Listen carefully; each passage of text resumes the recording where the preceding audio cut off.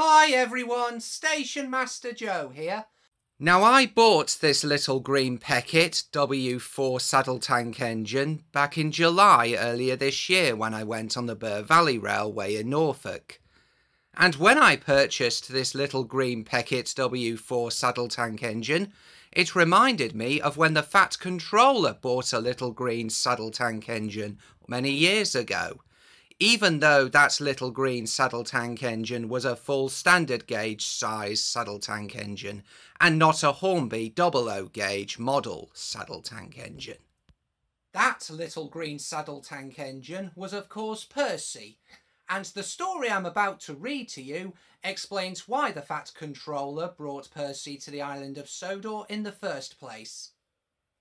That story is taken from this book, Troublesome Engines, which was written by the Reverend Wilbert Awdry, published in 1950, and is the 5th book of the Railway series. So, are you sitting comfortably, boys and girls? Great! Then I shall begin. The story is called Trouble in the Shed. The Fat Controller sat in his office and listened.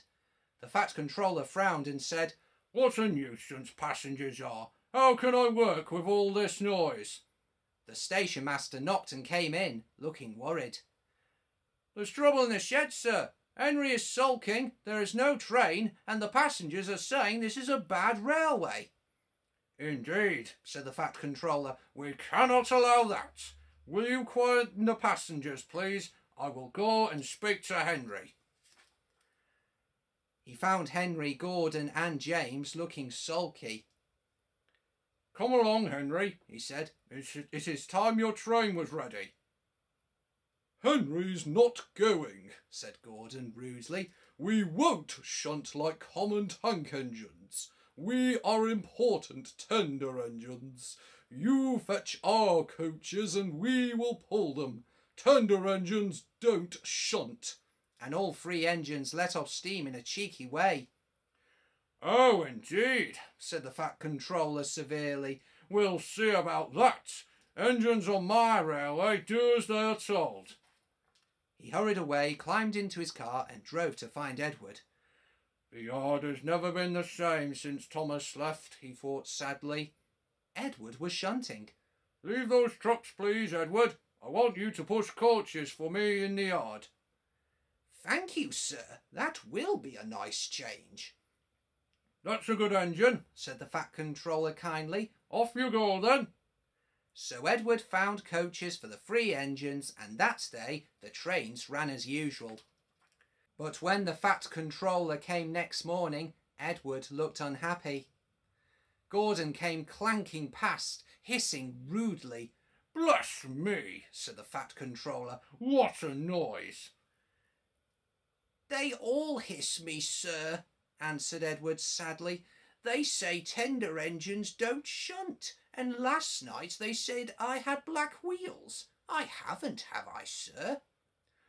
"No, Edward, you have nice blue ones and I'm proud of you. Tender engines do shunt, but all the same you'd be happier in your own yard. We need a tank engine here." He went to an engine workshop and they showed him all sorts of tank engines. There were big ones and little ones. Some looked happy and some sad, and some looked at him anxiously, hoping he would choose them. At last he saw a smart little green engine with 4 wheels. "That's the one," he thought. "If I choose you, will you work hard?" "Oh, sir, yes, sir." "That's a good engine. I'll call you Percy." "Yes, sir, thank you, sir," said Percy happily. So he bought Percy and drove him back to the yard. "Edward," he called, "here's Percy. Will you show him everything?" Percy soon learnt what he had to do, and they had a happy afternoon.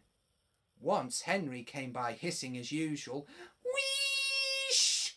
said Percy suddenly. Henry jumped and ran back to the shed. "How beautifully you wheeshed him," laughed Edward. "I can't wheesh like that." "Oh," said Percy modestly, "that's nothing. You should hear them in the workshop.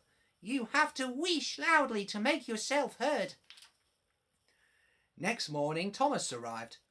"The Fat Controller sent for me. I expect he wants help," he said importantly to Edward. "Shh, shh, here he comes." "Well done, Thomas. You've been quick. Listen, Henry, Gordon and James are sulking. They say they won't shunt like common tank engines. So I've shut them up and I want you both to run the line." "Common tank engines indeed," snorted Thomas. "We'll show them." "And Percy here will help too," said the Fat Controller. "Oh, sir, yes, sir, please, sir," answered Percy excitedly.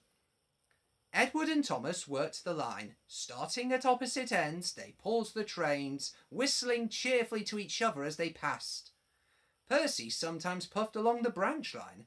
Thomas was anxious, but both driver and guard promised to take care of Annie and Clarabel. There were fewer trains, but the passengers didn't mind. They knew the 3 other engines were having a lesson. Henry, Gordon and James stayed shut in the shed and were cold, lonely and miserable. They wished now they hadn't been so silly.